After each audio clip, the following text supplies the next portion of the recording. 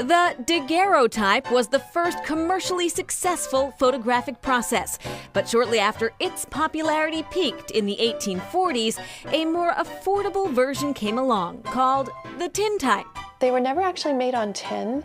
They were made on metal, but since they were less expensive than daguerreotypes, they just call them tintypes because tinsmiths made cheap things. The fact that it was a more affordable format, it brought photography art more into the public realm and pushed it forward into the 20th century. Dave Caramello and Maureen Feely are partners in life and in business, co-owners of Evoke Tintype Photography. When Maureen kind of first saw that image, it just evoked a response from her that was something that she had never felt. It was a very raw image, but at the same time, there was just something so beautiful. A career esthetician before this, Maureen discovered tintype during the pandemic when she couldn't work. The first step in the process is pouring this liquid called collodion, and this is basically cotton that's been dissolved in ether and alcohol. And it doesn't spill off. The next step is putting the plate right into the silver bath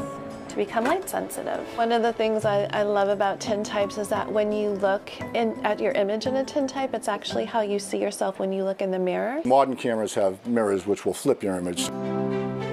As someone who spent a good portion of time in front of a camera, I had to give this version a try. The camera is a Deardorff 8x10 field camera. The one thing that we do differently than the way they did it in the 19th century is we're using strobe lighting. 3, 2, 1. A brighter and more powerful source of light allows for a shorter exposure time. The long exposure was the only way it could be done back in the 19th century. A lot of people will see photos of people from that time and people weren't smiling and they'll think, oh, it must have been hard times. And it wasn't really hard times. They had to hold still for sometimes 30, 40, or 50 seconds at a time, so they couldn't smile, or they'd end up with ghost lips because their lips would be slowly moving back and forth. There isn't a digital camera made today, regardless of the pixelation in the camera, that can get you as grain-free an image as a tintype. It's me. That's a beautiful picture. That's great. And it's something just so special to be able to create something from beginning to end, like this tangible piece that's going to last forever. It's just such a magical experience. 7 decades after the tintype made its debut, the B.F. Keith Memorial Theater opened its doors, a lavish memorial to the father of vaudeville. Real Carrara marble, nothing's faux here. Out in the grand lobby, it's not just opulent. It was called the Palace of the People because of all the fine artwork they had and the statuary and the finishes. Jim Jensen is a senior advisor at what's now known as the Boston Opera House. The acoustics are spectacular. The auditorium, by most standards, is wider than most theaters. The mezzanine and dress circle come down closer over the orchestra section than they do in most theaters. Like photography, this theater has seen many iterations, a vaudeville theater, then a cinema, and an opera house under the direction of Sarah Caldwell. She made the cover of Time magazine at least once, maybe twice. She was a remarkable talent. She staged operas in ways that made her world-renowned. And she purchased the theater.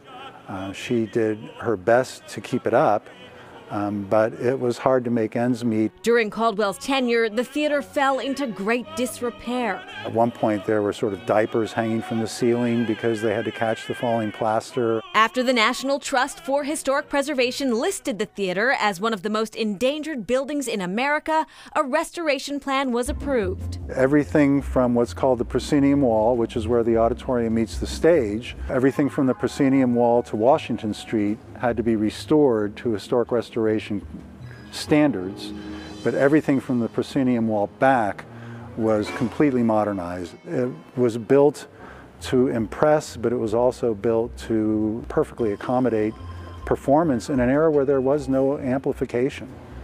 You had to be heard from the downstage edge in the last row without a microphone. You see people getting together and sharing a common enjoyment in something. And that's really important to a sense of community.